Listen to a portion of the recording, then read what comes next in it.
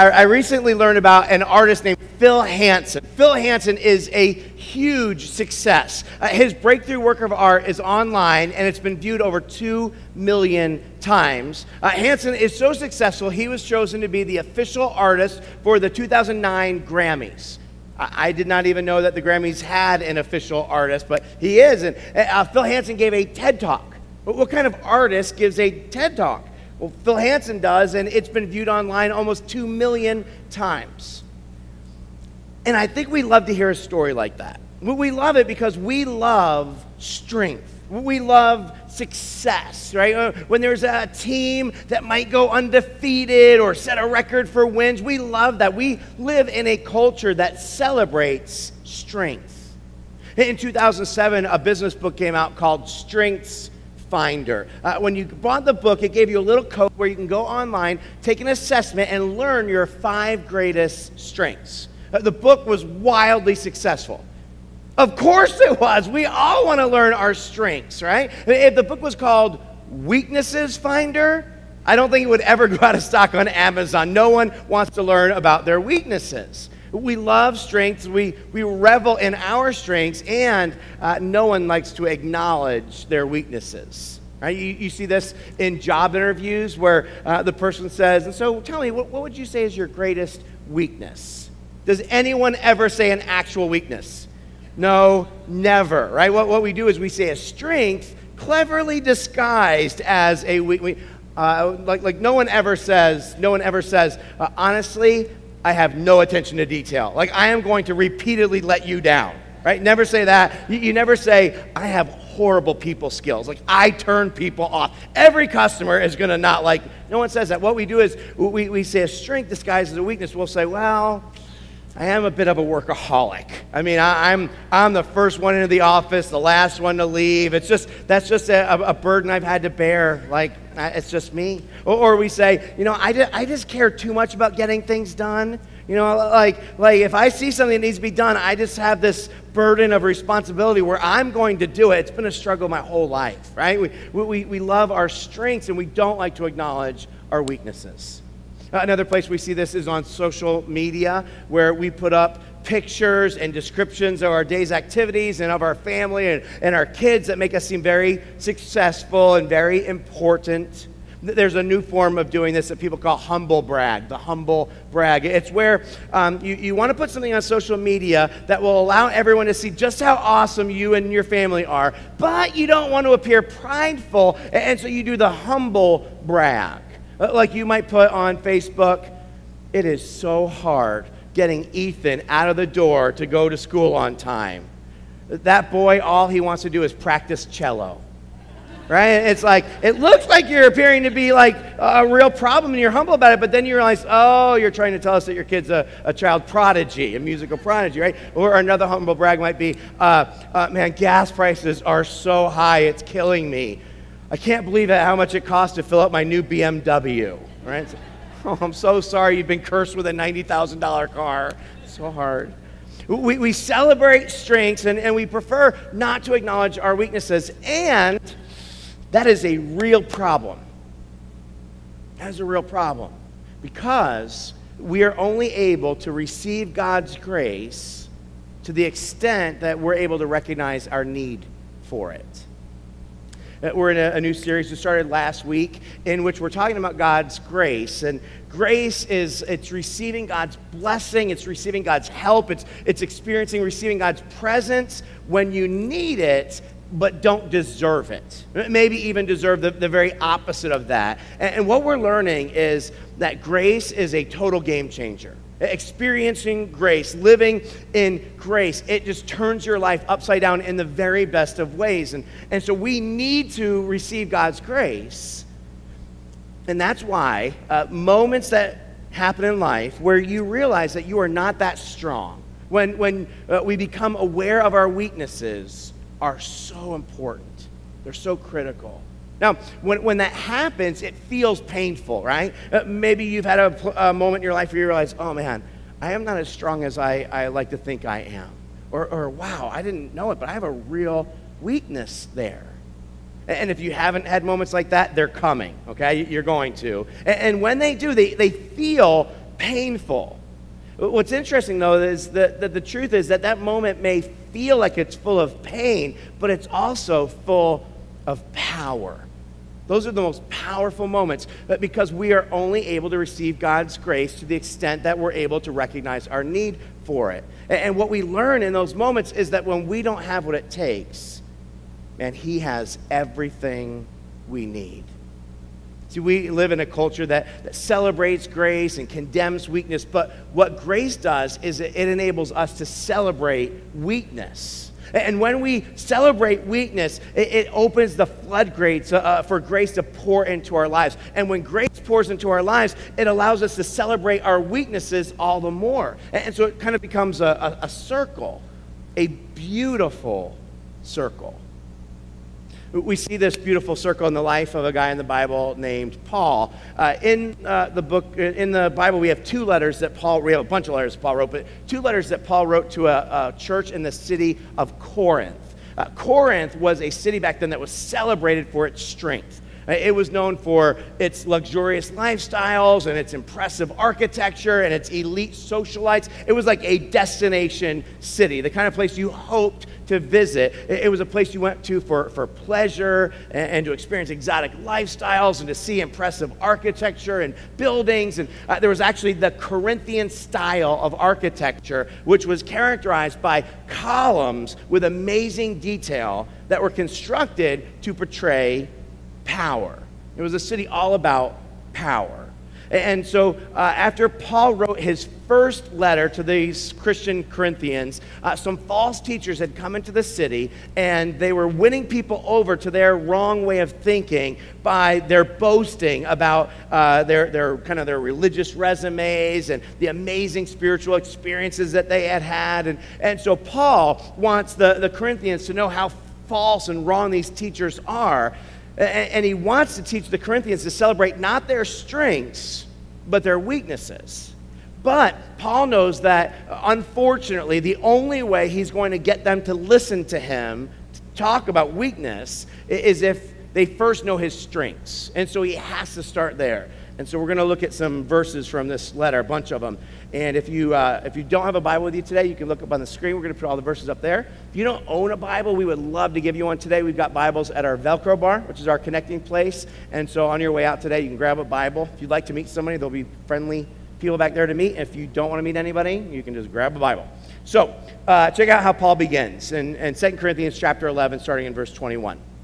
He says, "Whatever anyone else dares to boast about, I am speaking as a fool. I also dare to boast about. Are they Hebrews? So am I. Are they Israelites? So am I. Are they Abraham's descendants? So am I. Are they servants of Christ? I am out of my mind to talk like this. I am more." And so he starts out by saying, hey, I've got all the same credentials as these people that you're following. And then he continues, "This boasting will do no good, but I must go on. I will reluctantly tell them about visions and revelations from the Lord. I was caught up to the third heaven 14 years ago. Whether I was in my body or out of my body, I don't know. Only God knows. Yes, only God knows whether I was in my body or outside my body, but I do know that I was caught up to paradise and heard things so astounding that they cannot be expressed in words, things no human is allowed to tell. That experience is worth boasting about, but I'm not going to do it." So Paul reluctantly tells about this special vision he had, the special revelation when he was caught up to what he calls the third heaven, and I don't know exactly what that means as far as being in heaven, but it happened 14 years prior, and he's never mentioned it. And even now that he does mention it, he refuses to go into any detail. We looked at this passage back in March in a series, a different context, a series we did on heaven. And I admitted to you, and I will admit again, that if I was caught up to the third heaven, I would not wait 14 years to mention it. Like, I would immediately be tweeting, "What'd you all do today? I was visiting the third heaven." You know, that's it, really, no big deal. I would work it into every conversation. But like, no matter what we were talking about, I would begin always the same way. "Well, you know, when I was caught up to the third heaven, Yeah, I would. My next book would be called The Third Heaven, Why God Chose Me and Not You. I guarantee it. There would be a movie made about me called Third Heaven, the Vince Antonucci story, starring Channing Tatum as me, Natch. It would immediately get like top billing in my bio. Like if I ever speak somewhere, they would say, our speaker today comes from Las Vegas, Nevada, by way of the Third Heaven. Right? I would. But it's been 14 years and Paul has never said a word about it. And it's because he was not one to celebrate his strength. That's what we do. It's not what Paul did. And he only mentions it here because he's trying to teach these Corinthians that what we need to learn is to celebrate our weakness. So in verses 6 and 7, he kind of explains his accomplishments and experiences and how they could have led him to celebrate his strengths, right? When you have some success, it's easy to celebrate your strengths and to put confidence in himself. But then check out how he continues in verse 7. He writes, so to keep me from becoming proud, I was given a thorn in my flesh, a messenger from Satan to torment me and keep me from becoming proud. 3 different times I begged the Lord to take it away. So what exactly was Paul's thorn in the flesh? We don't know. There's a lot of speculation, and we're actually going to take a few guesses here in a minute. But I wonder if maybe he doesn't say what it is so that it would be easier for us to fill in the blank. If he told us, maybe we wouldn't be able to relate to it, but by not saying what it is, we can all kind of fill in the blank with our own thorn in the flesh. And so, what would yours be? What would yours be? What is that thing in your life, maybe things that you have begged God to take away from your life, to heal in your life? What is it in life that forces you to acknowledge that you have weaknesses? Look at how how God responds to Paul's begging. So Paul's been begging, God, please take this away. Ready? Each time God said, my grace is all you need. My power works best in weakness. So now I am glad to boast about my weaknesses so that the power of Christ can work through me. That's why I take pleasure in my weaknesses and in the insults, hardships, persecutions, and troubles that I suffer for Christ. For when I am weak, then I am strong. Grace enables Paul to celebrate his weaknesses. Celebrating his weakness kind of opened up the floodgates for grace to pour into his life. When grace poured into his life, it allowed him to acknowledge his weaknesses all the more, which allowed more grace to pour in his life, and it became this beautiful circle. Paul realized that he was only able to receive God's grace to the extent that he was able to recognize his need for it, that when he didn't have what it took, it turned out God had everything he needed. He also discovered that God's grace gave him great power. Admitting weakness forced him to lean into God, and so it gave him strength beyond his own. And we learn from Paul that grace is greater than. It's greater than your weakness. It's like in our weakness, God shows us his grace by demonstrating his power in our lives. And so Paul says the experience of that led him to take pleasure in his weakness. He became more excited when he detected weaknesses in his life than when he detected strengths in his life, because in his weakness he was forced to rely on God, and it gave God all kinds of room to come in and to show up and to show off. And listen, whatever you filled in the blank with, whatever your thorn is, God's grace is greater than that. So let's dig a little deeper into how this works and what Paul's thorn might have been and how we can learn from Paul about this. So one thing we learn from Paul is that grace is greater than our infirmities. Grace is greater than our infirmities. So there are some hints in the Bible that Paul probably wasn't the best looking guy. We might say he didn't have the Vince kind of animal magnetism sex. He probably didn't have this. We also get a lot of hints that he probably had terrible vision. He may have had a real eyesight problem. And possibly, some people believe, maybe epilepsy. If Paul's thorn was an infirmity, well, Paul discovered that God's grace was greater and that he could experience God's strength in his weakness. So I mentioned that guy, Phil Hansen, this incredible artist, unbelievably successful. I neglected to mention that Phil Hansen is handicapped. He didn't grow up that way. He went to art school, and he had a promising art career. And in art school, he began to develop a shake in his hand. He had spent years working to become an expert in pointillism. Pointillism is a kind of art where you draw perfect little circles to create a bigger image. And years of making tiny dots led to permanent nerve damage in his hand. And so suddenly, Phil's signature ability to make perfect small circles became his signature disability. His strength suddenly was a weakness. And so he did what we would do. He quit. He quit art school, he quit art.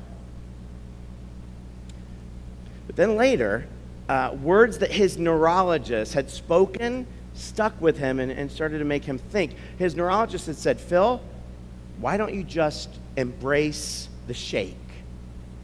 Why don't you just embrace the shake? So Phil started experimenting with art where his shake wouldn't negatively affect his work and might even serve to help him create better art. And experiencing this new limitation led Phil to look for other ways that he might use weakness to jumpstart his creativity.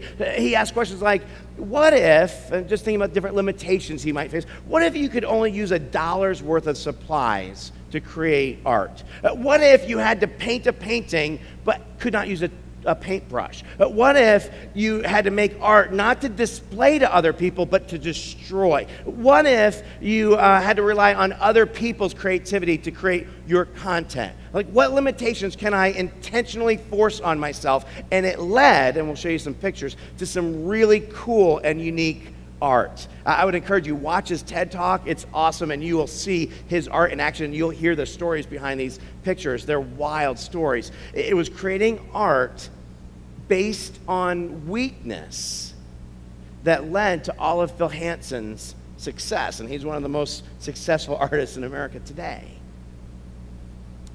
Phil Hansen's conclusion was that we need to first become limited in order to become limitless. We need to be limited to become limitless.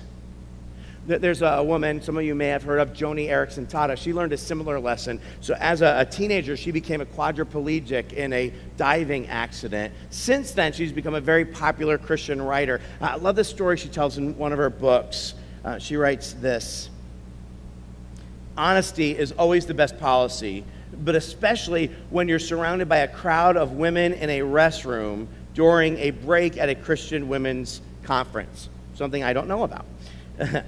She writes, one woman putting on lipstick said, "Oh, Joni, you always look so together, so happy in your wheelchair. I wish I had your joy." Several women around her nodded. "How do you do it?" she asked as she capped her lipstick. "I don't do it," I said. "In fact, may I tell you honestly how I woke up this morning? This is an average day." I breathed deeply. "After my husband, Ken, leaves for work at 6 a.m., I'm alone until I hear the front door open at 7 a.m. That's when a friend arrives to get me up. While I listen to her make coffee, I pray, oh Lord, my friend will soon give me a bath, get me dressed, sit me up in my chair, brush my hair and teeth, and send me out the door. I don't have the strength to face this routine one more time. I have no resources. I don't have a smile to take into the day. But you do. May I have yours? God, I need you so desperately." "So what happens when your friend comes through the bedroom door?" one of the ladies asked. I turn my head toward her and give her a smile sent straight from heaven. "It's not mine. It's God's. And so," I said, gesturing to my paralyzed legs, "whatever joy you see today, was hard won this morning. I have learned that the weaker we are, the more we need to lean on God. And the more we lean on God, the stronger we discover him to be. I wonder if maybe you have some infirmities that you have begged God to take away from you, and for reasons you can't explain, he hasn't. Maybe it's a physical challenge, something you don't like about your appearance or your personality. Maybe it's a temptation that won't go away. And I wonder if you took a closer look at that thing you've been begging God to take away, if you'd realize that it's forced you to lean on God, and it can become one of your greatest strengths. Next year in the spring, we're going to be starting a recovery ministry here at Verve, and so it will be just a community of hope and healing for people who have struggled not only with addictions, but whatever they can't get past in life. Maybe it's unforgiveness, just whatever it is. And this weekend, I was able to take a group of 14 people from Verve to Denver, where we got to experience a really cool recovery ministry and get some training on how we can lead a good ministry here. And it's so amazing. These 14 people, most all of them have had in their past an addiction or something that they could not get past. And I'm sure, like Paul, they begged, God, just take it away. Take away the temptation. And God didn't. He didn't take away the temptation. And what that did is it forced them to lean into God and to learn principles of recovery. And so they've gotten past the struggle that they had, but now it's become a strength because they're able to share with other people what they learned about how to get past something you can't get past. And that's what God wants to do in your life as well. When we are weak, he is strong, and his grace is greater than our infirmities. We also learn from Paul that grace is greater than our inabilities. We don't know if it was his thorn in the flesh, but several times in different letters he wrote in the Bible, Paul mentions that he was not a very eloquent or very persuasive speaker. He continually kind of puts down his speaking abilities. And in acknowledging that weakness, man, God's grace came crashing into his life in such a powerful way that he basically became the spokesperson for Christianity for its inception. He wrote about half of the New Testament. And what we learn is that when we are weak, when we are ready and willing to acknowledge our weakness, man, God is strong. Now, I think of my introverted nature. Some of you may not guess this, but I am like very much an introvert. Like being around too many people for too long is just very draining. And as a pastor, you often have to be around too many people for too long. And so I've worked with other pastors who are like fantastic in those settings, and they're energized by it, and I have envied them and been jealous of them. And I have prayed so many times, God, would you tweak my personality? Would you make me more extroverted? And he hasn't. But I lean on him, and in those situations, I think I do okay. And I've realized that there are a lot of ways that weakness of mine is one of my best strengths. For a lot of pastors, they become so consumed with ministering to people, because there's always people who need you, that it's really easy to neglect their relationship with God or their families. They don't mean to, but they just don't have time to spend with God or their families because they're always ministering to people. But because I'm an introvert, it forces me to pull away from people, and it's helped me to make God and my family the priorities they need to be. And again, I wonder about you. What inabilities have tormented you? Maybe you haven't been able to overcome your procrastination or your need to always feel like you're in control.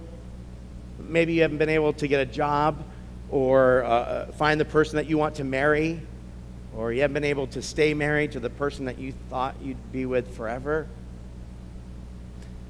Perhaps that's an area where God can come into your life and work through you and make it a strength of yours. I bet it is. I bet it is. When we're weak, he is strong, and his grace is greater than our inabilities. But one last, we also learned from Paul that grace is greater than our insecurities, So Paul at times in his letters expresses insecurities. In fact, in this same letter that we're looking at, 2 Corinthians, he talks about how he's faced so many different challenges in his ministry and just the feelings of inadequacy that he's felt to do what God has called him to do. And then he writes, and who is equal to such a task? He's like, who has enough strength to do what God calls him to do? Certainly not me. And then he explains, but this happened that we might not rely on ourselves, but on God who raises the dead. He's like a God who has resurrection power, and you don't need to feel insecure because you can find your security in a God who has power like that. You know, it's funny, I don't think of myself as being insecure. If you ask me, I'm like, no, that's not an issue I have, but I hate to be vulnerable. And I think that's insecurity, so I'm probably insecure, and I like to pretend I'm not. That's probably insecurity right there. I'm a mess. And so, but what I've discovered doing ministry now for 20 whatever years is like in relationships and speaking, if I'm vulnerable, that really helps people. And so I don't like it, but I've asked God, help me to be vulnerable. And I think, you be the judge, I think I'm very vulnerable. And so what's happened is my weakness became a strength. Instead of saying, I can do this, I'm like, God, I can't, but you could help me. And so you know, what I've learned is that when I humble myself and I acknowledge my weakness, grace comes running. Grace comes running. Do you have some insecurities? Maybe they prevent you from being vulnerable. Perhaps those insecurities are intended to force you to rely on God and to experience his resurrection power. When we are weak, he is strong, and we learn that his grace is greater than our insecurities. You know, we live in a culture that celebrates strength. We love strength. And I'm not sure that's ever going to change, right? We all want strength. We want strength. And so the question I want to leave you with today, the questions, where do you find strength? And how much strength do you really want? Where do you find strength? And how much strength do you want?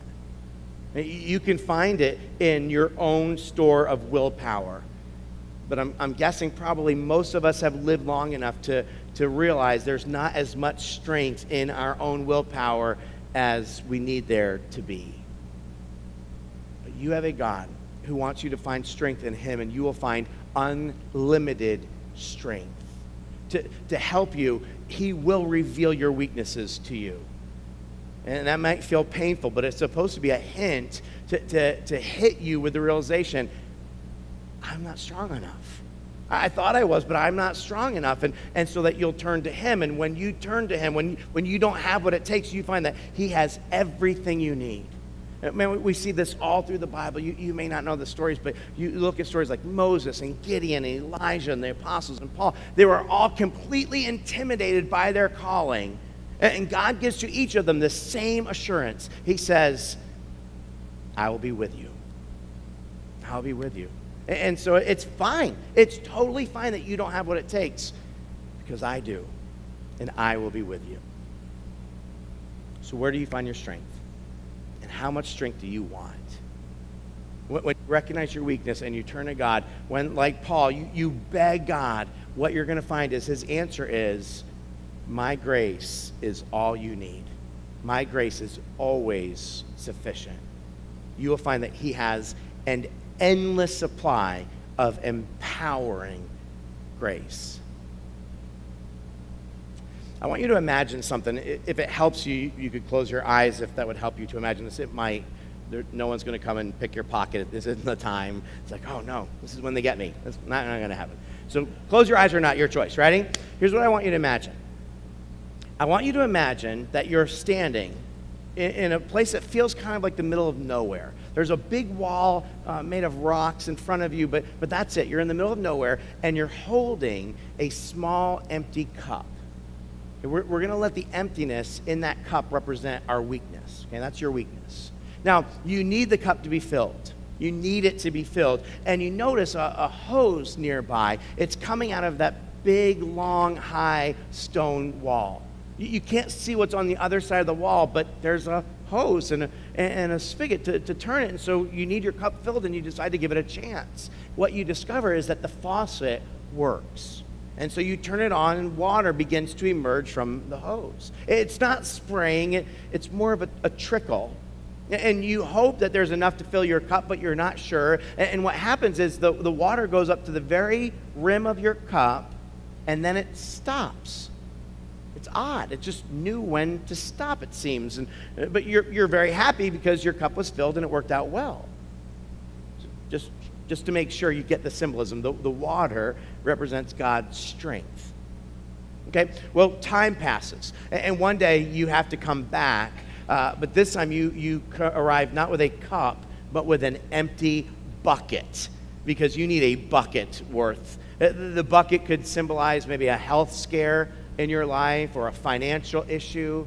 You really need some strength, and so you bring with you a nice sized bucket, and you approach the hose and you turn it on, hoping that it will work again, and it does. Water starts coming out, gradually filling up the bucket until it's exactly full, and then it stops. How does it know when to stop? Well, time passes, and eventually you come back, but this time you come back pushing a wheelbarrow. Like your weakness, your need is greater than you've ever had before. Perhaps you've lost your job, or your marriage is in a bad place, or maybe you have a special needs child. So you turn on the hose and you discover the plumbing still works. The water comes out with that familiar swish, and the wheelbarrow begins to slowly fill. And once again, the water stops when the wheelbarrow is completely full. And you sigh with relief. The next time you show up, you are driving a semi-truck, hauling a tank, a water tank the size of like a trailer. And maybe that water tank represents radiation treatments for cancer, or a business that just went under, or a son in jail.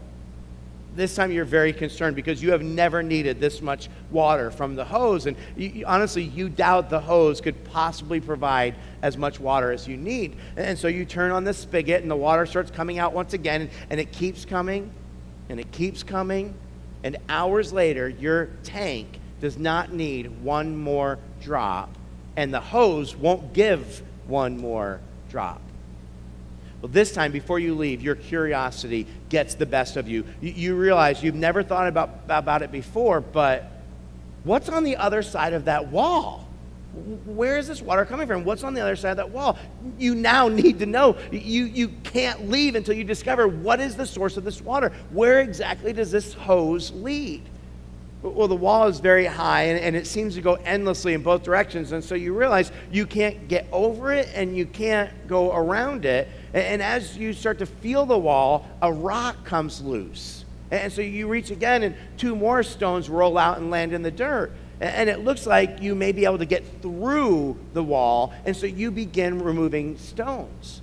As you make progress, you begin to hear this strange, heavy, almost rhythmic sound coming from the other side of the wall. And so now you're excited. You redouble your efforts of removing these stones. Eventually, a tiny patch of blue breaks through the gray stone, and you know that you're close. Soon, you have a small hole big enough to look through, and what you see, as far as your eye can see, is the deep blue ocean. The waves are roaring against the wall that you've been seeing from the other side. And what you realize in that moment is, despite the doubts and fears that you had each time, there has always been enough water. To the level of your weakness, the level of your need, of your acknowledgement, determines the amount of grace and strength that you will receive from God. And so, don't bring a cup. Back the truck up, right? Don't show up with a cup. You back the truck up, because when you don't have what it takes, man, He has everything you need. And every time you find yourself weak, you will discover that He is strong. His grace is greater than. We're going to give you a chance to think about this and to, I hope, turn all of your attention to God. Maybe in these next few moments, you could bring your weakness to Him and ask Him for strength in your weakness. Perhaps you could realize and acknowledge that you have been begging Him to change your circumstances, and you haven't been listening for Him because what He's been saying is that His grace is sufficient. During this time, as we give you some time to process this, to pray, our band's going to play one more song, and we will also have communion available if you'd like to take it. Communion is a chance for us to remember that God's strength was displayed in seeming weakness when Jesus died on the cross for us. He died so that our weakness when it comes to temptation and sin could be more than made up for by the strength and the moral purity of Jesus.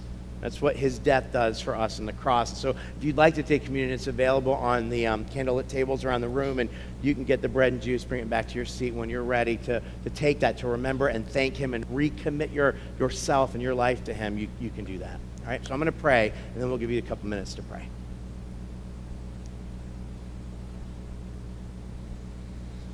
God, I think our problem is that we are human, and it is just a very human response to weakness to beg for it to be taken away. When our circumstances don't fit our desires, we just like Paul, we say, God, take this away, change my life, change my circumstances. When we feel temptation, God, I don't want to ever experience temptation again. And we have a God who loves us more than we love ourselves. God, you love us so much, and you say to us, my power is made perfect in your weakness. Let your weakness turn your attention to me. Look not to your own willpower, but to my strength. And we discover that your grace is always greater. God, I pray that we would learn today to embrace the shake, that if we want to become limitless, we need to embrace our limitations. And that this would not just be another day when we came to church, but today would be a day where we make a decision, from now on, when I feel weak, when I don't have what it takes, I'm going to turn to God, experience His strength, because He has everything I need.